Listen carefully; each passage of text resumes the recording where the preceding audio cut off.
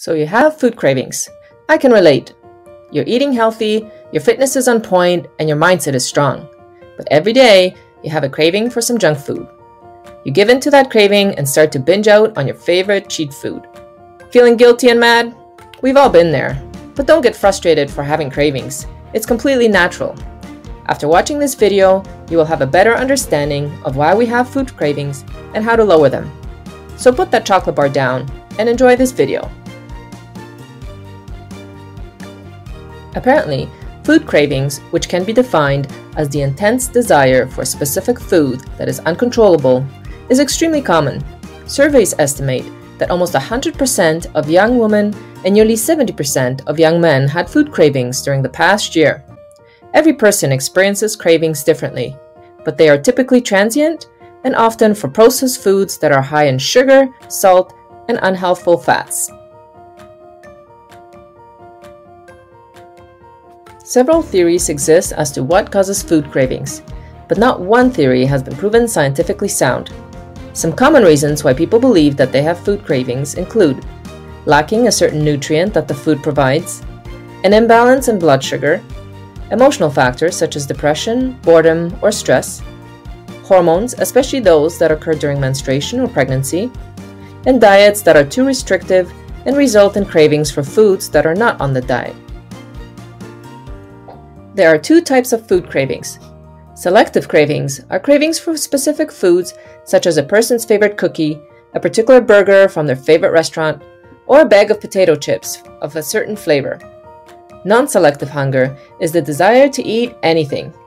It may be the result of real hunger and hunger pangs, but it can also be a sign of thirst. Drinking water may help with intense non-selective cravings. Those few who don't have food cravings might say that cravings are all in our head, but are they? New research suggests that they might be right. Several specific areas of our brain that are responsible for memory, reward, and sensing pleasure are partially to blame for keeping those food cravings coming. Much of the research into cravings has also found that there are probably not one or two, but several causes of food cravings. They include psychological, external triggers, hormones, and emotions. Let's examine each one in greater detail. If you always eat popcorn when you go to the movies, your cravings for popcorn will increase every time you go watch a movie. That's because cravings arise from particular external cues that our brain processes from past experiences, rather than our body calling out for something. People might experience food cravings seemingly out of nowhere, or they may be related to seeing, smelling, or hearing about a specific food. For instance, seeing an advertisement for pan-fried pizza might trigger a craving for it. An imbalance of hormones, such as leptin or serotonin, could also lead to food cravings. Women can experience especially strong cravings during pregnancy due to natural hormonal changes. Emotions can contribute to food cravings, such as in cases of comfort eating to deal with depression, stress, or even boredom. Cravings that are spurred by emotions are typically for foods containing fat, sugar, or both. Although most people will tell you that they crave carbs, when they list some items that they actually crave, these foods are also high in fat and sugar. Just look at this list, in no particular order, of the food items that people on average crave the most. Do you crave any of those things? I know I do. Okay, so now that we know what causes food cravings and the fact that we all have them, the million-dollar question is how to limit them. Here are 6 effective steps to lowering those pesky cravings. Number 1. Out of sight is usually not out of mind. Dietary restrictions definitely make cravings worse. Does this mean it's best to give in to food cravings? That depends on your level of control. If you're like me and are able to satisfy a chocolate craving with a few chocolate kisses, then go for it. But if you're someone whose cravings get out of control, that is, you end up eating a half a gallon of ice cream, it gets more complicated. If this describes you, your best bet is to have only portion-controlled amounts of your desired food in your house. Number 2. Make lower calorie choices. Since most of us will likely give in to our temptation and eat what we crave, Make sure to have lower calorie alternatives around the house. This can include fruit to satisfy those sweet cravings, or pretzels to satisfy those salty and crunchy cravings. You can also bake low sugar and low fat desserts and have them handy for when that uncontrollable food thought creeps into your head. Be on the lookout for my Blondie Squares recipe in the near future. Number 3. Be aware of your environment.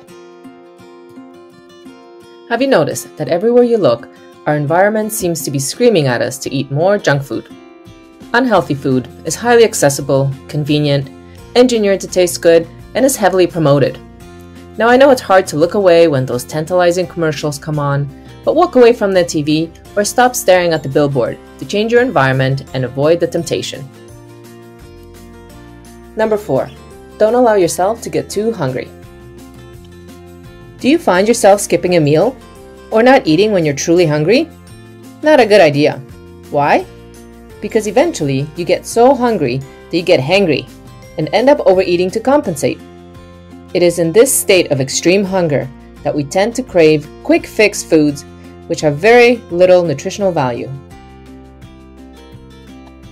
Number 5. Drink lots of water. The part of your brain that controls the thirst sensation is called the hypothalamus. Guess what else the hypothalamus controls? That's right, hunger. When you're dehydrated, the hypothalamus kicks in and triggers thirst. This can also trigger the food cravings. Drinking enough water is one of the easiest ways to keep cravings in check. Doing so also cuts down on your desire for other, less healthy beverages. Downing a cold glass of water is one of the first things you should do when a sugar craving strikes.